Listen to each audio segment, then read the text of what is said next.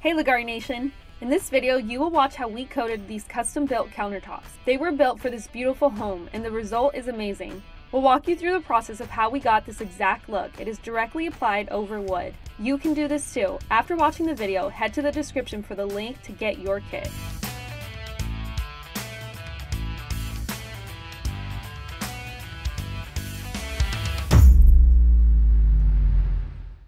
Welcome back to Leggari, guys. On this project, we're gonna be coating some countertops that were pre-built, and they bring them to us. It's a local builder.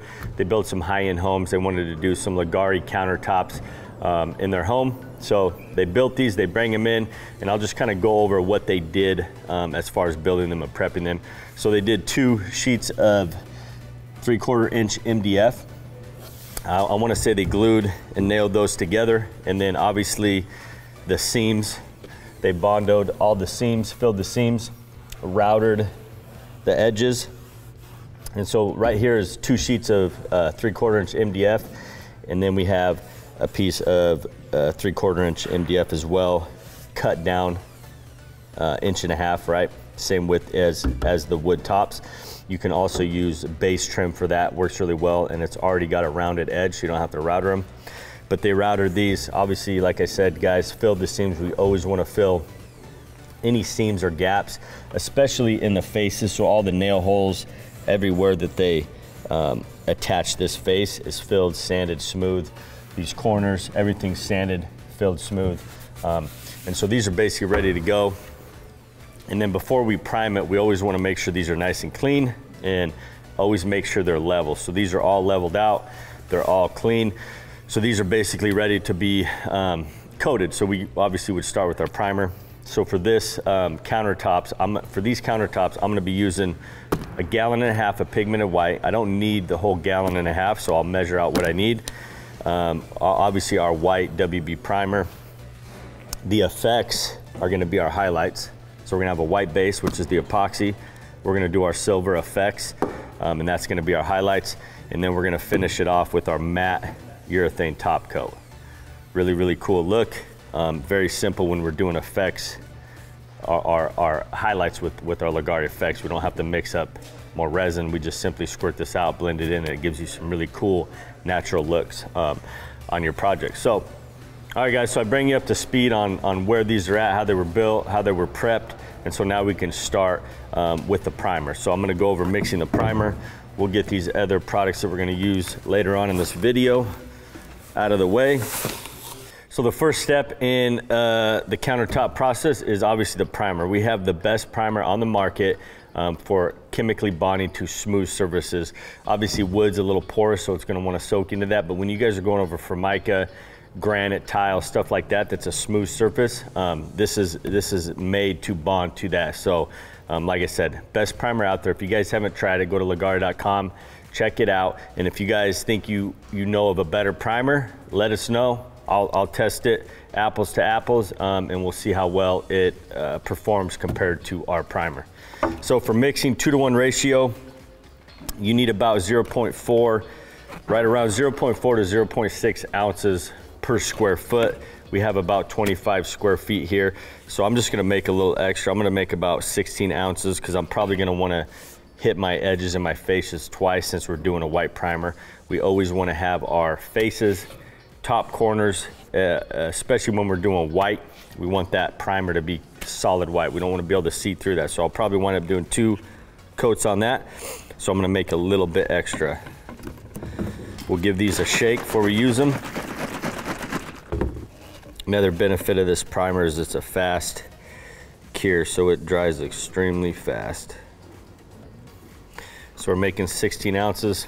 We always want to add 10% of whatever we're making of water.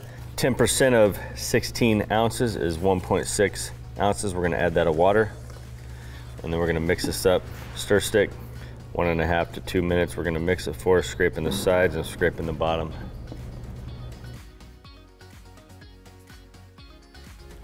So I'm just gonna pour bead out the middle, cross roll it. It is a lot easier to dip and roll out of a roller tray. It does take a little bit longer. But like I said, if you're gonna pour beads down the middle like I am, just do sections at a time. And always remember, when you start out, it's gonna soak up a lot of that primer. And I'm using a 3/8 snap roller, and we've already de-shedded it.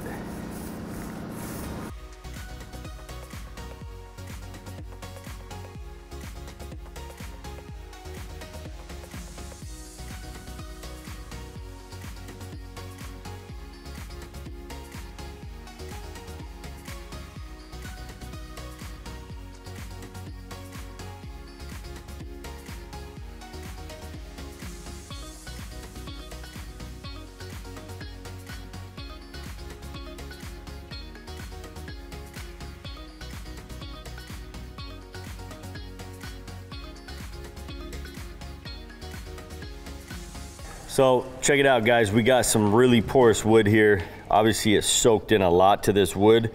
Typically don't see this on MDF, but sometimes it happens. So this one's soaked up a lot more than I would say that guy. Obviously this one looks like it's kind of doing the same thing.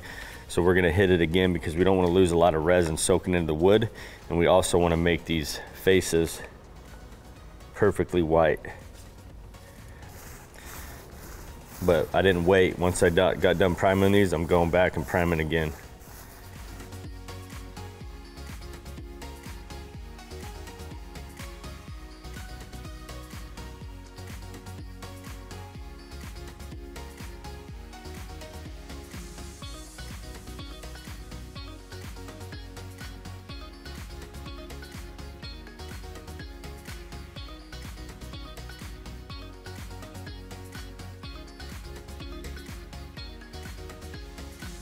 Okay, we'll throw a fan on this and we'll flash dry this stuff by moving some air over it. We'll be able to apply the epoxy right over this primer, probably within about a half hour, 45 minutes. We want to go over it tacky, and we don't want to wait longer than 2 hours. So if we're priming, we want to make sure we're epoxying over that primer before that 2-hour window of it drying.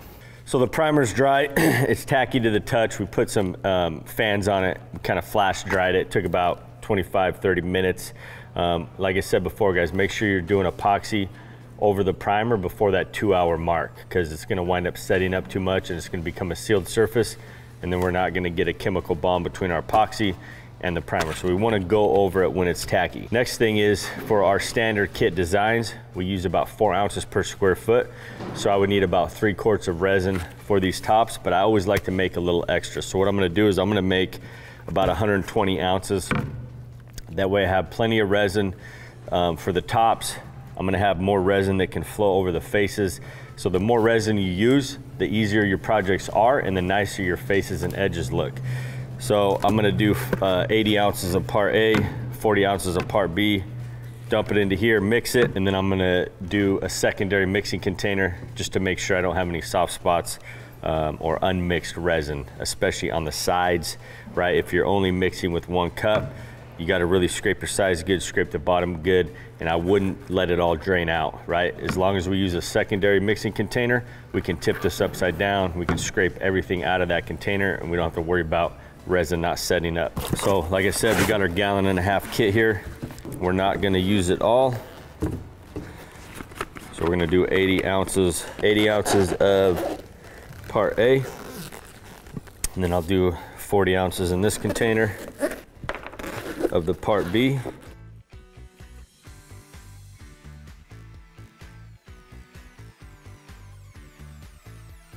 Okay, so now I got my A and B measured out. So I'm gonna take the B, add it to the 5-quart container. It's gonna give us 120 ounces. So I'm gonna go up and down 3 times, and then I'm gonna pour into the secondary container. Then I'm gonna go up and down 2 more times. We call that 3P2. This ensures a thoroughly mixed batch of resin, and we never have to worry about unmixed part A or B on our projects.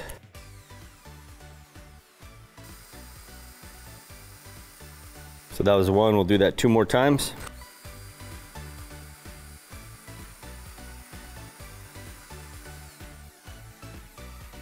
I'll spin the excess off in the secondary container. And then we're gonna pour this out into our secondary container, mixing container. All right, so now we're gonna scrape the bottom, get everything out that we can.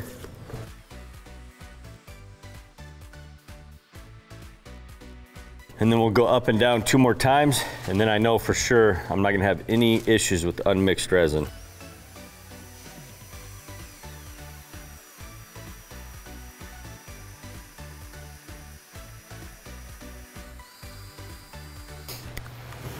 Okay, so that's ready to be dumped. Show you guys a cool trick on how to keep your paddle wheels clean. 5-gallon bucket. You guys can obviously use smaller buckets. Denatured alcohol is inside the bucket. And then I just spin this. I'll spin this off first in the garbage can just to get the majority off.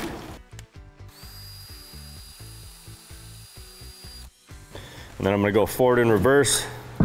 Put the bucket away from me so it doesn't splash in my eyes.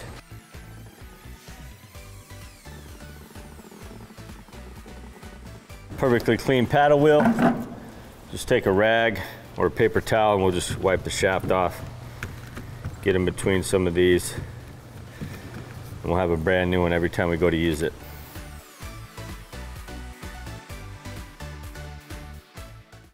What I'm gonna do to spread this, I'm gonna take one of our notched floor squeegees that we have. These work great for floors, even for countertops. We just wanna cut them down. And I like to cut them down about like that so I can still use the handle. You can still use these edges as well, but these work great for spreading the product out quick, and it gives you a nice even surface over your whole countertop section. So I'm just gonna take a battery powered skill saw. And we're just gonna cut this thing.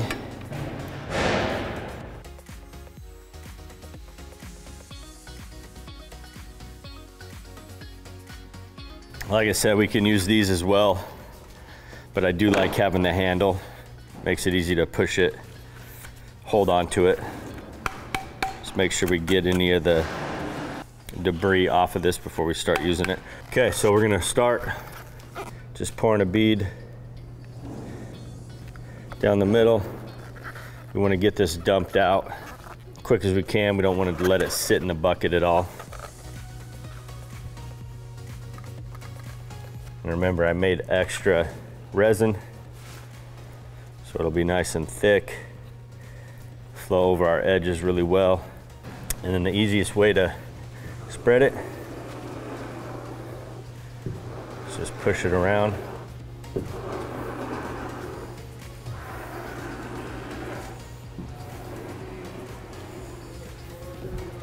So I'm not trying to push it off the edges just yet, just get it close.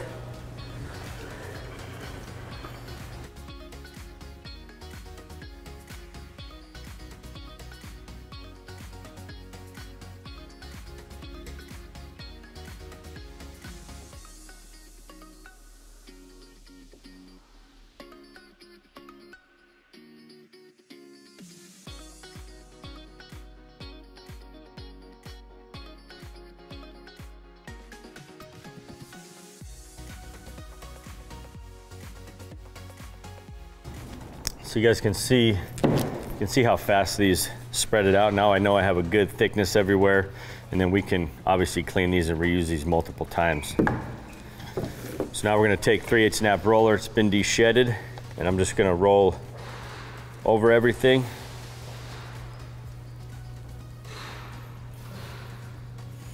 Not applying any pressure.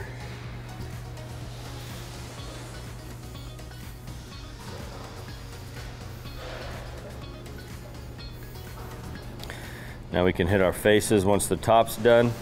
So keep in mind, when we're doing thicker pours, this is gonna spread it. This is gonna pull it too tight, so I'm not really pressing down all the way. I'm just kind of helping spread out the product.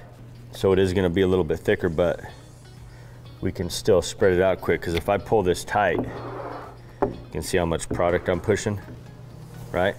But we want it nice and thick, so if I just go real light, move it around real quick, and that's part of why we take the roller. That'll help even it out as well.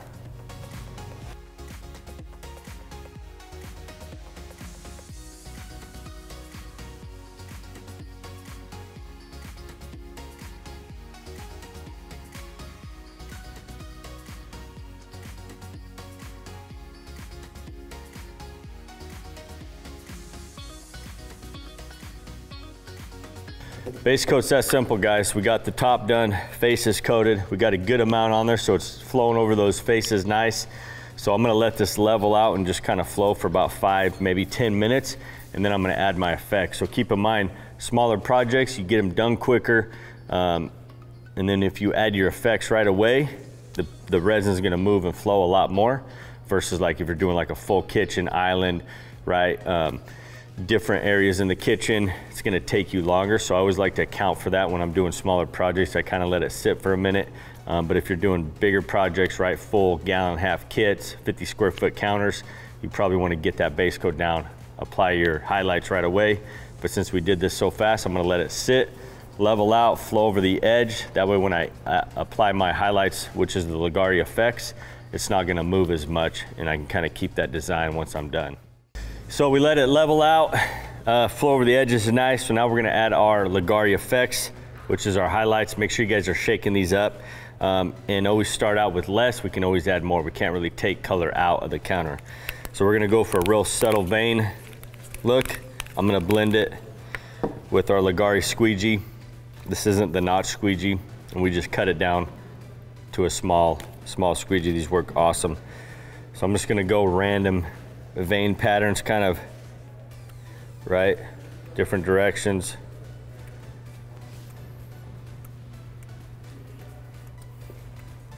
And then we're just gonna blend these in, just kind of skipping across the surface.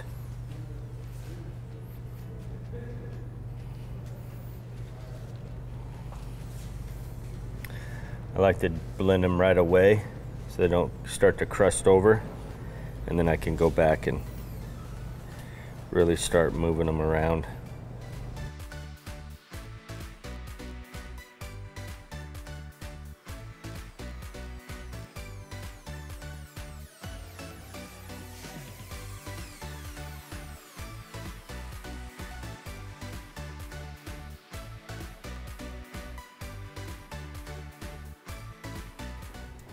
You notice the more I blend it, the more it goes underneath the surface and really creates that natural look. It's that easy, guys. And if I want to add more anywhere I can keep blending it to where I want it to look. And if we want to add a little more, we just add it. Get some on our edges, go back there.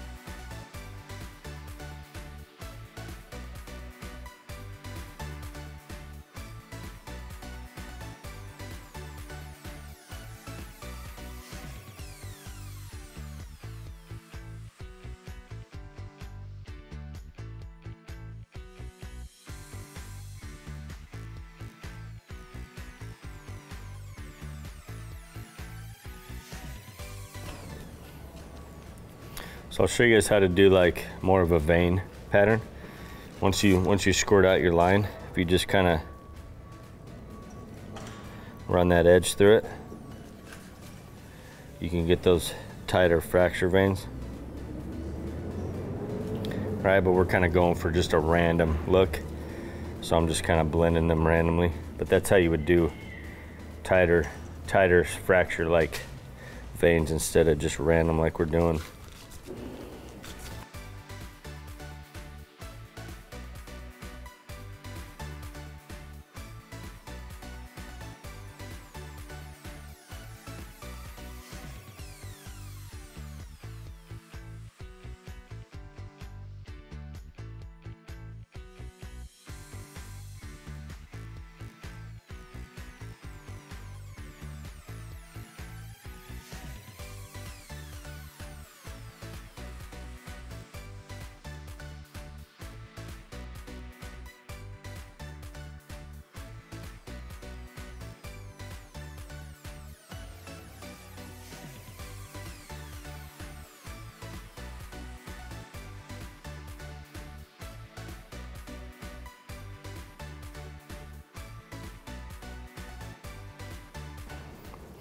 So yeah, guys, I'm just, obviously these are different areas, so I'm trying to just look, make sure I got the same amount of color throughout these. I think this one goes in a different area in the house, but these are next to the fireplace on each side. So they look good as far as the amount of color. So what we'll do now is we'll just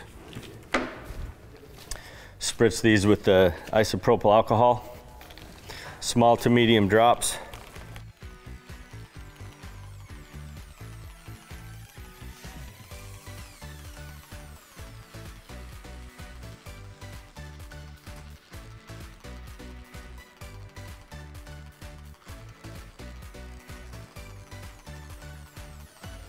And then we'll let that evaporate for about 5-10 minutes, and I'm gonna mist the whole surface with denatured alcohol. It's gonna help it lay out glass smooth. And then obviously, you know, we wanna just focus on our faces, make sure the resin's flowing over nice and evenly, which it is. It's bringing the color of the highlights, the Leggari Effects, down the face. So we always wanna kind of baby those for the next hour or so and just make sure we don't have any drip marks or rub marks in those faces. Okay, so I'm gonna mist this denatured alcohol.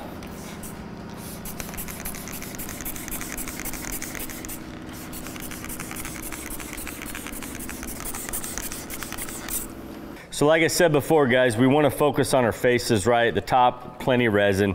We just want to make sure when it's running over the face, we don't have any drip marks or uneven spots. And then if you want to add color anywhere, right? See how the color's kind of pulling down the face here? Right? Some of these other spots are going to start to pull down, but if there's a spot and you want to add some color, we can just simply put some effects, get that mixed in, and then we can kind of just add that to the face. Real simple way to add color. Again, we just want to make sure it's not lumpy or dripping there. So that's an easy way to add color. And then the last thing we'll want to do is just scrape our drips. That way we're not having to sand those drips off the next day.